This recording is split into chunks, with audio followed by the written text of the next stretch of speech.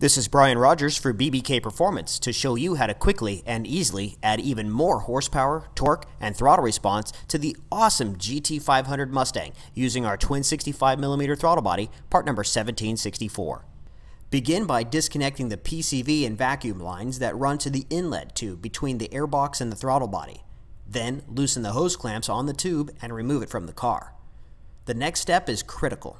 You'll need to measure the voltage on the throttle position sensor with a digital voltmeter.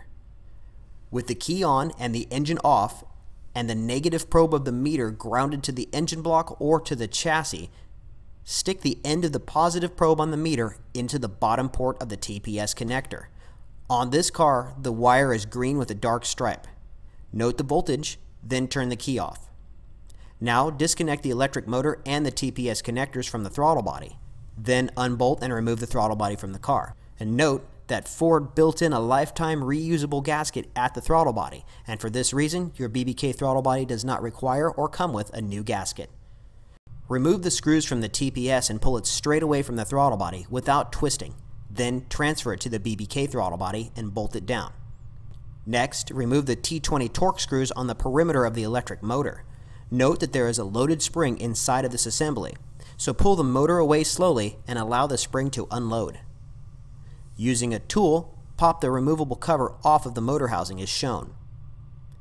Now place the pigtail of the spring into the slot in the gear of the BBK throttle body and let the spring sit on the shaft.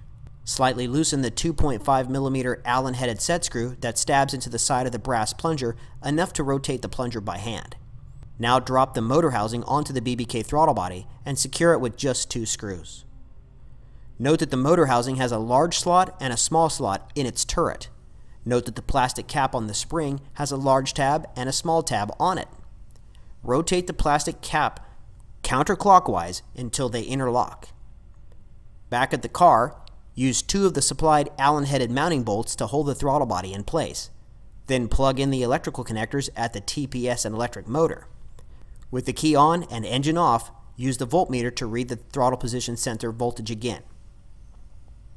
Turn the brass plunger to adjust the voltage until it matches your initial reading that you took before you removed the stock throttle body.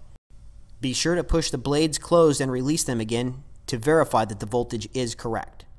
Once you have the voltage set, turn the key off and remove the throttle body from the vehicle for the final assembly. Remove the electric motor again and tighten the 2.5mm set screw. Now bolt the electric motor back on using all of the original hardware and install it onto the car using the supplied hardware. Then reconnect the inlet hose, PCV, and vacuum lines. And now for the fun part, the dyno test.